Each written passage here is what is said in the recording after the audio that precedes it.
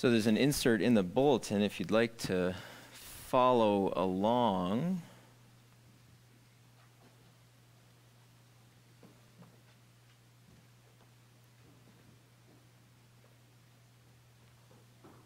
Do I have to hit start slideshow? It seems like I should remember this by now, but here I am.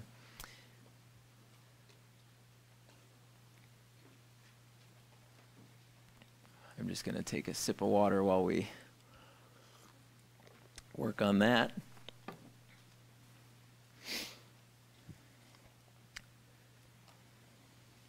We actually more or less just had the conversation as to whether or not I was capable. And oh, there we go. All right. The answer obviously is no, I'm not. But I think from this point out, I can work the remote. So in a verse that is likely familiar to a lot of you, 2 Timothy 3:16 says that all Scripture is breathed out by God and profitable for teaching, for reproof, for correction, and for training in righteousness, that the man of God may be competent, equipped for every good work. So the words of Scripture, according to this verse, are initiated by God. They don't originate with us. They start with God. They're God-breathed. And the role that Scripture plays in our lives is for teaching, for rebuke, and for encouragement. So what this means is that Scripture is one of the means through which God presses in on us and confronts us. And this isn't just negative talk, right? In the age of positive thinking, of the Joel Osteen Oprah theology, where we look to puff people up with positive talk, this isn't negative. Most of God's instruction to his people is corrective. They're walking in a particular way, and God, through prophets, through poets, through apostles, through human authors, he presses in on us and he corrects us. And he does that for our wholeness. God's desire is to make us more whole, to make us more complete. So like a careful physician, God models and he speaks of behaviors and dispositions that are going to make us more whole. So even when God is correcting us in his word, it's not just a list of don't, and you feel like you're sort of sitting in a dark room and hoping that you don't ever think about anything. Don't. That's not what God is doing. His instruction is always to try to make us more whole. And this is what Jesus means when he tells his followers to be perfect as your heavenly Father is perfect. Now, we take the word perfect and we instantly think, well, we could never possibly do that, even though that's not what Jesus said. He did say to be perfect as your heavenly Father is perfect. What that means is it's wholeness. It's health. So when he says to be perfect as your heavenly Father is perfect, he's saying to be whole or to be healthy. Now, in order to do that, we have to talk about sin. You can't hear the solution without knowing the problem. So when we go back to 2 Timothy, when it says correction, what do we need to be corrected from? Sin. When it says that the man of God, so for training in righteousness, that the man of God may be competent, equipped for every good work, what is that? It's how we walk away from sin. And how do we think of sin? Having a bit of a contest with myself to see how many times I can say the word, because we always in this modern culture have to think of a different way to say it. Sin feels like an archaic way of talking about it. But we often think of sin in terms of missing the mark. And that's completely appropriate. Many of the words that the Bible uses for sin, that's exactly what it means. If you are an archer, you are shooting an arrow, you go wide left, you've missed the mark. That's one of the ways that the Bible defines sin. We fail, we try again. We fail, we try again. We continue to miss the mark. I have to confess, though, that that's never really invigorated me to stop sinning.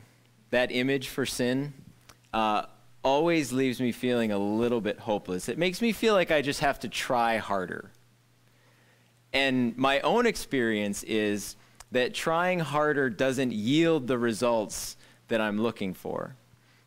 It might just be my personality, but it's only discouraging. So when you drop a fly ball out in left field, this will be firsthand personal experience, not once but twice. You can keep hitting me the ball, but I'm likely to keep dropping it. You could say, try again, try again. I'm going to keep missing, okay? I remember a story that Cynthia told. I think it was her youth pastor growing up or a teacher in her Christian school who, out of a strong desire to help people feel successful, made you bat until you got a hit. And she remembers standing there for what felt like 10 years as she just couldn't hit the ball. So no matter how many times, no matter how slow he pitched, he could stand right in front of her and just pop the ball up in front of her. She just couldn't do it. And she remembers that. I mean, she can look back on it and laugh now. But no matter what, she wasn't going to get a hit. So this idea of missing the mark always leads me to think of trying harder. And that doesn't always work. Now, if that is something that works, that's something that helps you invigorate you to contend with sin in your life, that's awesome. It's true, it's biblical. I wouldn't deny any of that for a second.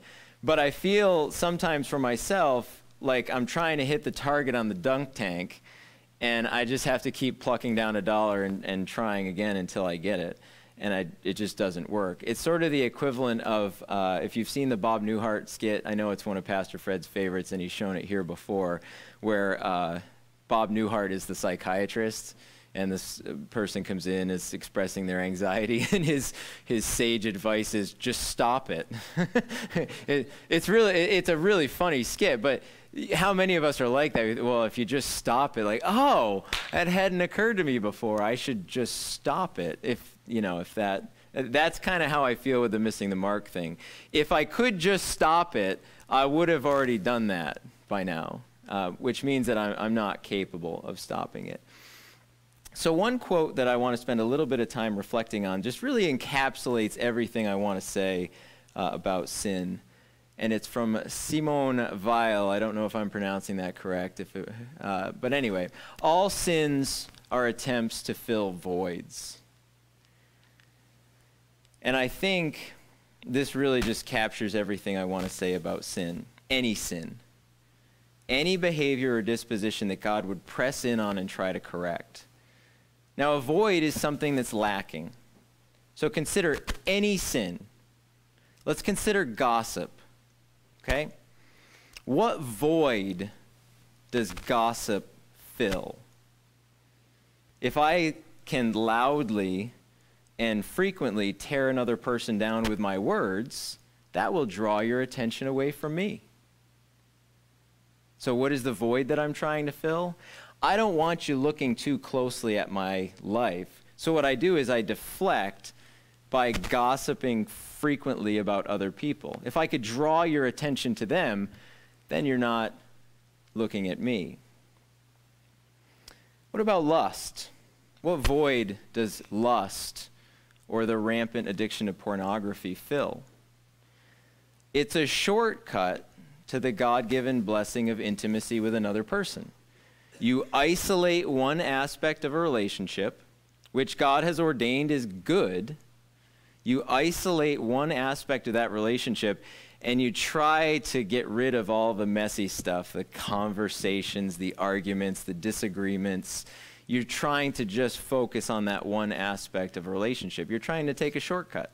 And you're not going to experience genuine intimacy. It's just not going to happen because you're trying to isolate that one aspect. So what is the void that you're trying to fill? Frankly, we're too lazy to have a real whole relationship with another human being. It's just easier that way. We'll take the shortcut. What about the sin of jealousy? What's the void there? The void is that I'm not confident. Now, I believe that every single person in this sanctuary right now, every single person outside this sanctuary right now is created in God's image, regardless of their circumstances. Everybody is created in God's image. Everybody is unique. Everybody has a contribution they can make. They all have different gifts. They all have different aptitudes. They all have different passions. Every single person bears the image of God. And they should be confident in that. Not everybody is the same. Everybody makes a unique contribution to their relationships, to their work, to their church, whatever. Everybody's got something going there. But what about jealousy? Jealousy is, I'm not confident in those things. Yeah, I might believe that I'm created in God's image. I might believe that I have gifts and aptitudes. But boy, they have a nicer car than I do. Or their house is bigger. Or I can't play the guitar like they can. Or I'm not. You see how you start to stockpile these things. If you go back to Genesis 3, I think that's really the heart of the fall. What was it that Eve was tempted to? You could be like God, knowing good and evil. You're sowing the seed there of discontentment and jealousy. So what void does it fill? I'm not confident, so I'm always going to focus on someone else's circumstances and not my own. What about the sin of anger? What void does that fill? Well, if I take my cues from James 4:1, he says, "What is the source of quarrels and conflicts among you? You're envious and you can't get, so you fight and quarrel." What's the source of anger? It's your frustration over the things that you don't have. So what void does anger fill? It allows you to compensate for the things that you don't have. Now, all sins, I believe it's correct, are attempts to fill voids. Now, for the next couple weeks, I'd like to look at some passages about what Scripture says about our words. So this is an area of our life where God just presses in on us and desires to bring about wholeness, holiness, health, the use of our words, the need for what I'm calling responsible speech. And I think that this is really an apt word for our day. Not just in the ways that we verbalize to one another, but the onset of social media, the amount of just frankly caustic words that get used in public spaces, the thoughtlessness behind some of the things that are said and posted. People use a lot of words and they express a lot of ideas in a lot of different ways, during fellowship time, in community with other people, at work, on social media. It seems like we're just constantly being inundated with people's thoughts and their words on different subjects. Now, some of that's wonderful. Some of it's a great gift because that's what words are. That's how God created things, by use of words. Yet at the same time, we need to discern, am I listening to something wise here or not? We need to learn what is it exactly that Scripture says about our words. So I'd like to focus on that if I can. And the series isn't designed to be a list of things you shouldn't do. Okay, so I want to frame this not positively but constructively. 2 Timothy 3, again, says the purpose of correction is so that God's people can be equipped for every good work. There's a positive intention there, that you might be equipped for every good work. The purpose of correction in the Bible is always to open you up into a larger, much more enriching experience. Now, to frame this as constructively as I can, just imagine what it would look like if we showed up here week after week and we were blessing each other with our collective wisdom. Yvelle talked about this in Sunday school a few months ago, and I just thought it was really a beautiful vision of what community should be, especially for Christians, where we come together corporately to worship and to edify each other. But Yvelle's point was that you might have the answer for what somebody is struggling with. Like you might have wisdom and insight into that. So just imagine everyone collectively just exercising great care and discernment in their words, that every word is born of the wisdom of the Lord, and we're sharing that with each other. And just imagine how edifying that would be, right?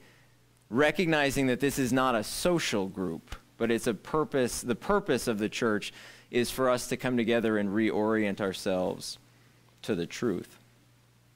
So imagine how compelling it would be to have the confidence of knowing that your words played a positive role in somebody else's life, that they were life-giving to somebody else. Now, I don't know about you.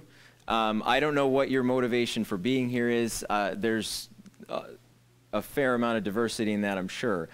But I just imagine walking away from here with the sense that I built somebody up in the Lord, and that being a very positive thing.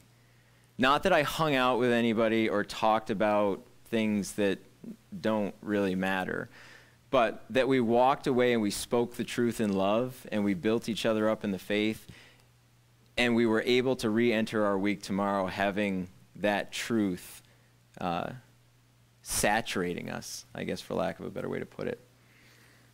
So the confidence that comes from that, but then the confidence of knowing that those words come out of your own intimacy with God. Right? I think a lot of us, if we're honest, experience a fair amount of doubt, a lack of self-confidence in our relationship with the Lord, or, there's a lot of different things. But imagine knowing that your intimacy with God overflowed and blessed other people. I just find that to be compelling. And I think that it's biblical. So this isn't just a list of don'ts. It's an invitation to be more, to do more with your words. So we're going to look at a few different things. Next week, I'd like to take a look at what Scripture says about how we talk to God in prayer, and frankly, how we talk about God. Scripture actually has a fair amount to say on how we talk about God. After that, I'd like to look at how we talk to one another and how we talk about one another, because Scripture has a lot to say about that. And I'd like to round it out with one of my favorite stories from the whole Bible, is an encounter that Jesus has where the same situation is happening to two different people, and he meets both of their needs with very different sets of words, but a very different disposition toward both of them. And I think in all of this, what I want to recognize is how compelling a figure Jesus is by how multifaceted his words are. One of the really interesting things about Jesus is that nobody was in between in their thinking about him. Nobody was ambivalent. Nobody was in the middle. I think that when people traveled from a distance to see him, it was almost like, I just have to check out what's happening here. I mean, you hear about the mighty deeds of Jesus, about the raising of the dead and the healing of the sick, but you look at how he uses his words, and we have this sort of cookie-cutter vision of who Jesus is. Some of those words are just blatantly offensive to us.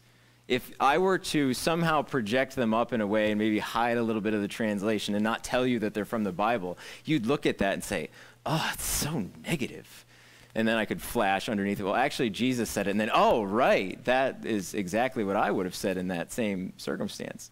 But if you let it be what it is, Jesus is so multifaceted in what he does in his words, I think he's calling us to the same. We have this kind of canned approach with how we use our words, but Jesus confronts people. He offers a word of grace when people need it. He offers a word of rebuke, very stinging rebuke to some people, right? And we think that somehow we're not obligated to that same multifaceted use of words. So we're going to look at all those things. But before we do that, let's put first things first. So today, I want to spend just a couple minutes convincing you of a simple premise.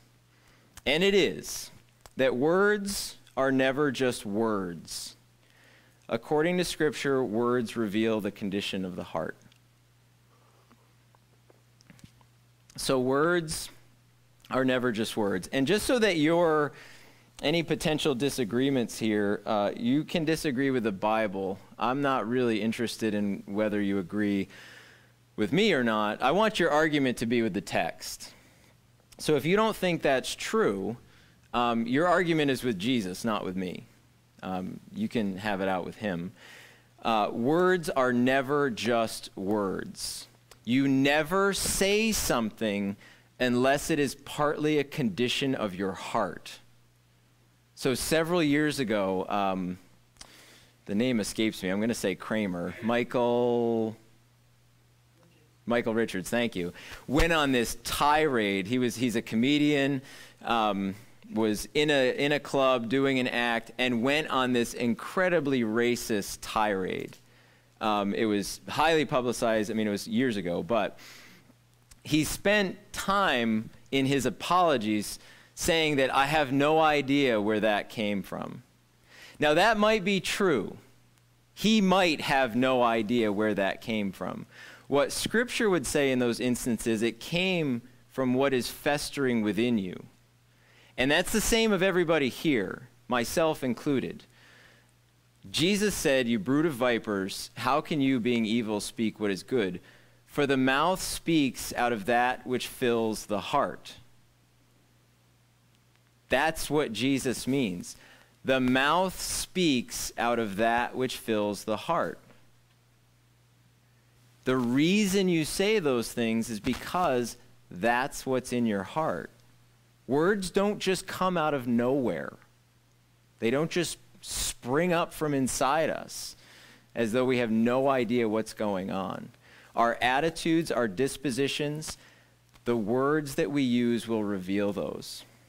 He says the same thing in Luke, where he says, "The good man, out of the good treasure of his heart, brings forth what is good, and the evil man, out of the evil treasure, brings forth what is evil. For his mouth speaks from that which fills the heart." A slightly different translation is, "Out of the overflow of the heart, the mouth speaks." I don't know how many of us, myself included, consider that every single thing we thought. Sorry, that's a little side. Every single thing that we say, every word that we use, reveals the condition of our heart. That should be, at least for me, when I consider that, I cringe internally, and when I'm not in front of you, I cringe externally as well in terms of I can't believe that I just said that. And what's even more depressing is I can't believe that there's a condition of my heart that made it seem to me like that was an okay thing to say. But I'm stuck with the truth. I may not want to believe it, but this is what Jesus says. Out of the overflow of the heart, the mouth speaks. So words are not just words. They indicate a condition of the heart. You got some anger? Your words are going to follow. Got some angst about people? That's going to come out.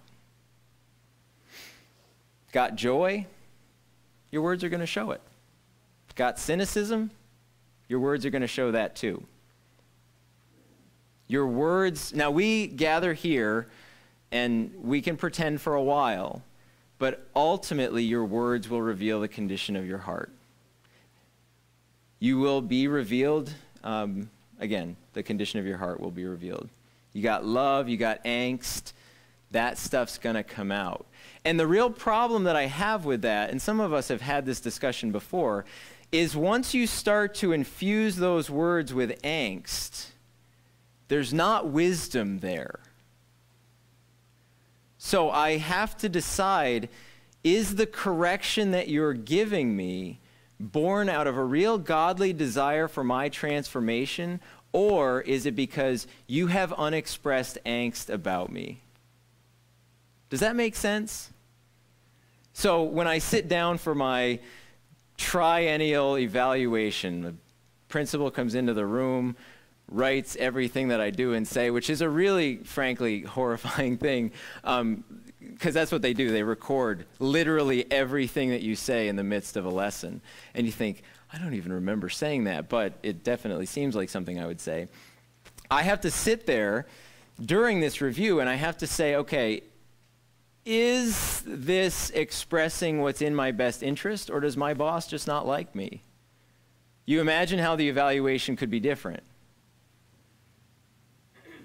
When you mess up in your use of words, if somebody's predisposed to liking you, you're going to be okay. We all make mistakes. But if they don't, all of a sudden, misspelling in the PowerPoint presentation becomes like the most significant deal ever. You will express moral outrage over something as inconsequential as my misspelling of the word evil. Made you look. I don't know, I hope it's not misspelled. But you see the difference, and you see how there's wisdom in one and not in the other. The person who can really be trusted in the wisdom of their words is the person who can speak truth regardless of how they feel about you. They don't have to like you to express the truth. And that's the problem. Once you start to taint your words with the overflow of the heart, the question becomes, can we really trust each other with our words? And that is what I feel God really wants to press in on. As a community of believers, as followers of the Lord Jesus, I think that that is what the vision of community should be, that we don't have to like each other, but we can trust each other's collective wisdom. I can accept the truth from you whether or not we see eye to eye on everything, and vice versa. So that's what Jesus says. Eventually, your words will show the condition of your heart. Now, in a fun little cross-reference here, in Isaiah, can you read that? Way in the back there? It's probably easier if you turn your head. There's a TV screen right back there. But anyway, no extra charge for that. So Isaiah says, for a fool speaks nonsense and his heart inclines toward wickedness. Now the fool is not an unintelligent person, okay? This is a person who willfully chooses to incline his heart towards sin. And because his heart is oriented that way, his words will be nonsense. Now the word fool does not mean unintelligent.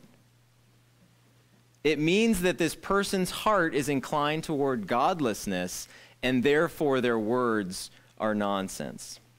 And it goes on to say, to practice ungodliness and to speak error against the Lord, to keep the hungry person unsatisfied, and to withhold drink from the thirsty. So their agenda is a self-serving, self-exalting one. They're not unintelligent, they're not innocent, they're not accidentally speaking error against God. They're trying to suppress other people. So instead of expressing God's character of love and of justice, they're manipulating words. They're manipulating other people, right? And that's what it says, to withhold drink from the thirsty, to keep the hungry person unsatisfied. And because their heart is inclined toward this behavior, their words will always be nonsense. So that's exactly what I'm talking about, is once you orient the heart or incline it toward angst or towards sin or towards self-exalting, selfish gain, all of a sudden your words just can't be trusted anymore. And that, I think, is a problem. James, in what is likely a famous passage, says, does a fountain send out from the same opening both fresh and bitter water? Can a fig tree, my brethren, nice, produce olives, or a vine produce figs? Neither can salt water produce fresh. So, you can't have it both ways. I think what James is doing here is tying together your heart and your words. You can't have blessing and cursing coming from the same mouth. You can't have fresh water and salt water coming from the same spring. So I'll insert the words of Jesus again. Out of the overflow of the heart, the mouth speaks. So our problem is a heart problem. Now, one quote from Gary Thomas which I think really captures this nicely. It's on the insert in your bulletin. All these passages, by the way, I haven't printed them off in the bulletin, but the references are all there if you want to go back and look at them. I just project them up there so that we're not flipping to 19 different places in the Bible. But Gary Thomas says it this way: my discoveries about growth began when I realized other people do not make me irritable or anything else. They only bring out the inner man that has been secretly marinating in the juices of irritability. I just love that quote. Nobody makes you do anything. Okay? Fathers, your kids don't drive you crazy. They bring out the crazy that was always there. So one of the quotes I love, it applied to mothers. I think it equally applies to fathers. Sometimes I open my mouth and my mother comes out. Same thing with dads. Sometimes I open my mouth and my dad comes out. Southside over on Jewett Street has, I should take a picture of it to send it to my dad. It says, the older I get, the smarter my dad seems to get. But in those instances, nobody makes you do anything. All they do is they show what was already there, right? So this irritability, I think in that situation, Thomas is just talking about how his family, perhaps his wife, were somehow were irritating him in some way. And his reflection was, they don't make me irritable. All they do is just expose what was already there. They bring out the inner man. And this idea of bringing out the inner man is precisely what Jesus was talking about. Out of the overflow of the heart, the mouth speaks. So it's a rather bleak picture, frankly. This is where we can lose sight of the fact that God is inviting us to more. Now, this can be a discouraging prospect, but it's where we need to be reminded that this is not meant to make us feel like hopeless failures. It's not an opportunity for us to try harder, to pull ourselves up by our spiritual bootstraps and to do better. What we need to do is we need to go deep on these issues. We've all failed. Every single person sitting right here, right now, has that in common. We've all failed. We've all said terrible things. We've all maligned the character of another person because we were insecure. I don't believe there's a single person here that that's not true of. We've all treated people like things with the way that we use our words. We've all manipulated people with our words. We've all taken the opportunity to take shots at other people with our words, either in openly aggressive ways or in passive-aggressive ways. We've all made passive-aggressive remarks that reflect the world more than they reflect Jesus. We've spewed hateful things because we felt like we could get away with it. I believe, if not all of those are true, I just checked D, all of the above. For myself personally, but all of us have abused our words. We've abused other people with our words. We have all failed. This is an invitation, though, to more. And I think that once we see that our problem is a heart problem, then we have constructive ways forward. We're all guilty. And you know what? We were always guilty. We were only ever always guilty. I don't think that makes sense. But all you can do then is all you were ever able to do is to repent, to put yourself openly before the Lord and to confess, to pray earnestly that God would change you from the inside out, for God to reorient our heart. So the prayer becomes not, God, help me to stop saying these things. God, help me to be more constructive in my words. God, help me to be more of a blessing to other people. The prayer becomes, God, orient my heart toward you so that it's just the overflow. the wisdom, the love, the grace, the rebuke, the correction, all of it is the overflow of my heart. I think that's what God wants to do. And I think that the carelessness of words in our society, in our churches, I think it destroys lives. I think it destroys people's character. I think it erodes their confidence in the ways that God has made them. And I think that this is something, among other things, that God would change. So God's invitation to all of us is to make us into men and women, mothers and fathers, friends and neighbors, husbands and wives, who open themselves up to the lordship of Christ in this area. And like anything else, anything worth doing is difficult. So to have God reorient your heart, that's a pretty radical prospect. When you go back to Jeremiah, not our Jeremiah, but the prophet Jeremiah, human beings have to have their heart removed and replaced. Right? So in our sinful inclination, in our sinful nature, we are going to look for self-exalting ways of being in the world. God has to change our heart. None of us here is capable. I don't care who the guru is.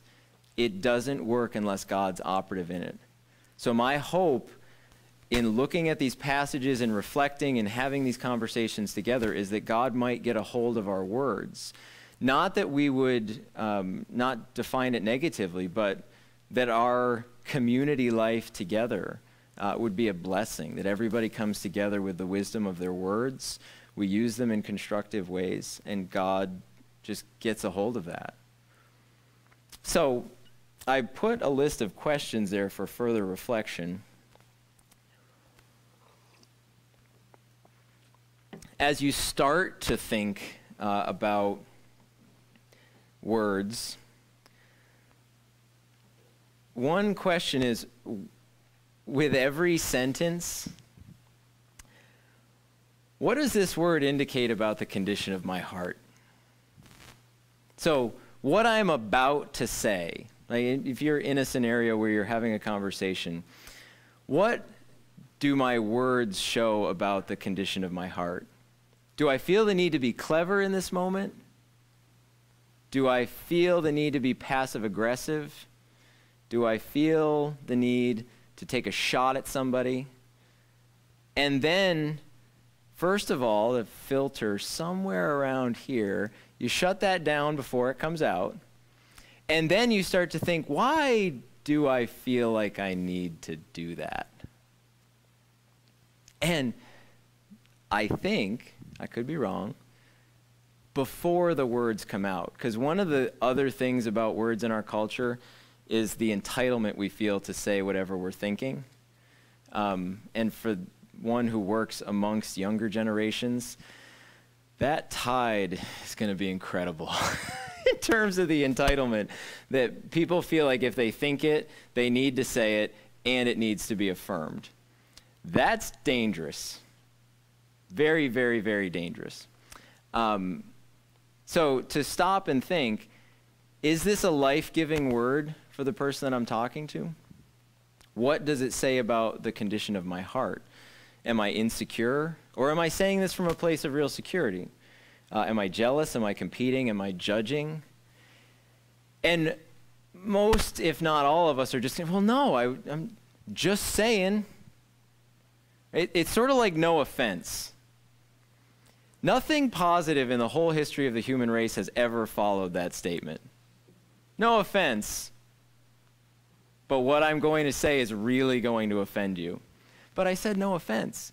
And then I ended it with just saying, yikes. The things that we can say to each other, well, I prefaced it with no offense. Or with all due respect was another one of my favorites, which I'm guessing based on what follows wasn't very much. As much due respect as you deserve. Things like that can become very dangerous. And I think that what Scripture says in Proverbs and in a lot of other places is we have to take great care in the words that we use. So as you start to reflect on your words, maybe these questions might help. A final one is, do my words build up? And then a good follow-up question to that is, who do my words build up? Am I building up another person with the truth? Am I speaking what's true about God? Am I speaking what's true about the spiritual life? Like when I say that God's blessing is upon something, some of us, I think, we're just positive about things instead of saying, like, boy, is this something that we should really be affirming? Are we speaking the truth in love, I think is how I might want to say it. But I think that as we spend this time together and as we think about these things, I just hope that it's an opportunity for us to shine our light before each other and before this culture, that this culture might see Jesus. Let's pray.